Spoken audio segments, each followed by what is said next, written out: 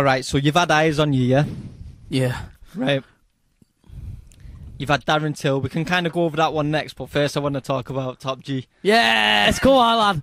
Oh, free Tate, yeah, free Tate, come on. So what actually happened? Tell me, where was you when he met? Wow. Yo, how did he contact you? So, I'm a massive fan of him. I love him. I love what he stands for. I love what he says. I hate the fact that people misinterpret what he's saying. See, I've got a very like dark sense of humour. You can't really offend me. Like I'm dark as it is, mate. You can say anything. I'm offensive as it is. I'm actually worried, right? The more mainstream I get, yeah, I'm scared that I'm gonna say something daft because I'll come out with something stupid. But I understand with him, he always got cancelled and stuff for what he says. Like basically, yeah.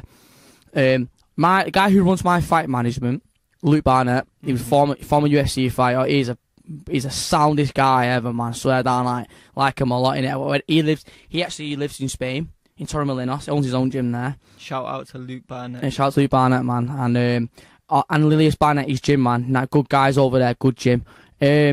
Basically, he knew that I liked Andrew Tate, and I think he's in the war room with him and that, and like he's good friends with him. Funnily enough, they fought years ago. Yeah, funnily enough, I don't know. I knew they fought and that. They're good friends, and I always popped up saying like, I love him, I love his work, and like I always watch his stuff. I always share his things. I'm just a big Tate fan. And then after I won my fight, I got told I got a bit of a surprise coming. I was like, what? Like I've heard rumours that I could be like, one day I could meet him or something like that. Like, it was just winding me up or whatever. I don't know. And then I popped up to Luke. And I go, because of Tate's story again with the Tate. He's like, he's there just smoking cigars and just chilling with him, being a top J. And then he sends me this video. I open it, yeah. I was walking through Holly Edge Park in Benchill with me Shaw over there, with me personal trainer in the forum. And then he opened it, he goes, looking great, young man. And I was like, what? And he started talking about it, and I just went, yeah. I ran around the park, my mate's like, what? You alright? What's up? And I'm like, the main man's just shouted me out, like my favourite guy in the world right now. He just shouted me out. I didn't know what to say. I was like, I didn't sleep, till about 2 a.m. I was that gassed. I was like on a high adrenaline, like I just had a fight. I was just gassed, man. I was like, no way, and yeah. I went viral. I posted that on TikTok. Okay. Do you know how many views I got? 7.5 million views. Fucking, I don't go on TikTok, but yeah. Fucking. I put my shout out on that. Mate. I'm pretty famous on TikTok. I got 80k followers on TikTok. I got like a few million views on my knockouts, and that one that got the most views because Andrew Tate, man, he's so viral, bro. That's how I discovered who he was on TikTok. Seen a few of his things, wanted to know who he was. I learned he did a bit, and I learned like who he is, and I thought this guy's good in it. And I got 7.5 million views on that one. Yeah, I was gassed, but. It just means a lot that someone like him, he watched my fights. He's been watching my fights with Luke, and it goes to show that I must be doing something right. And someone who I actually kind of like, I look up to in a way, or a successful man. Do you know what I mean? I think that's pretty mint, honestly. I honestly think that admiration is one of the nicest feelings to have as a human. Yeah, definitely. Even Darren Till, man. Yeah. I was literally on my way to training on the tram, getting 2 trams to the gym, like I do, and I seen Darren Till talk about me, and I got a few DM requests, just like people like little fans of mine, DMing me saying, Darren Till shouting you out on the UFC London thing. I was like, what? You mean about?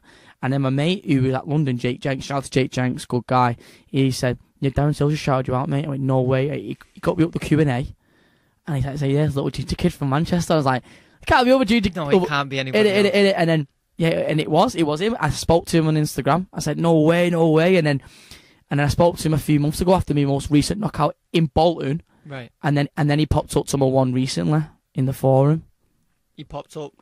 Yeah. Physically, or? He commented on my thing, and he put, fuck me. And I just commented back saying, I can hear that in your Scouse voice, mate. I can hear that in your Scouse accent. I was so happy. But yeah. Imagine how that feels, because he's using your energy as motivation. I feel he's struggling right now a little bit, I've heard. You think? Yeah. I hope not, man. Because, and I feel like he's at the highest level of fighting. He was going to be next big thing, and I still believe he will. I think he's so good, Darren Till. He's not lost his ability. No, he hasn't. It's not. You don't lose your ability. He's got his ability, No. and he's got one of the most exciting styles. People love watching him fight. I love watching. I've literally sat there and I've mimicked his stuff. When I knocked out JJ Jones for the ISFC title, I was watching Darren Till against Cowboy Cerrone, Darren Till against I forgot the guy with the man bun. I forgot his name. He battered him. He spinning elbowed him and that. And I did a knockout. I knocked that guy out.